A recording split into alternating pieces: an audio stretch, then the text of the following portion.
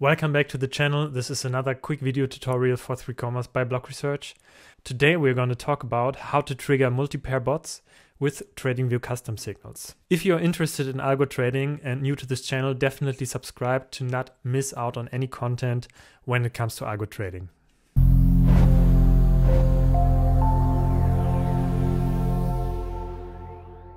So as always, the first thing we have to do is creating a new DCA bot. In most of the recent videos, we have been using single pair bots, but we had some requests on how to trigger multi-pair bots with the TradingView custom signals that we can pick from the deal start condition here. So all you got to do is choose your exchange and the trading pairs you want to trade with.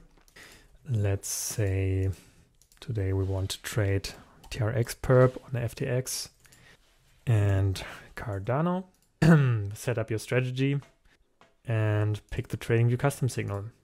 This is not going to be a tutorial about the strategy itself, just about the technicalities on how to set it up. So let's create that bot right now. And you have these JSON messages here. You already can see the trading pair is now shown here in the pair section. This is not shown when you do a single pair bot. This is a fixed value. But with the multi-pair bot, this is an example for TRX, obviously. And when you want to trigger any of the other pairs, you've got to change the name of the coin manually. But that's what we want to do now. Once you are in TradingView, all you need to do is pick the pair. We're going to start with TRX. For this example, I'm going to use our new indicator Snowden. And it has built-in alerts, but you can use any indicator that has built-in alerts. And we want to go long and just paste in the JSON that 3Commas provided for us. That's all you need to do for TRX.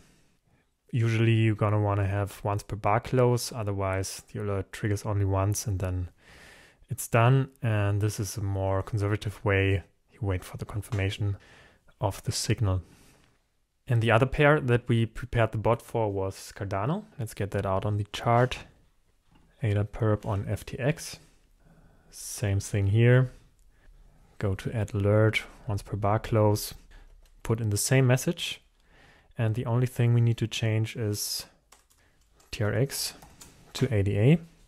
Make sure you're on the right chart because this is going to save in the alerts and it can't be changed after. And create. That's it. Thanks for watching and see you next time.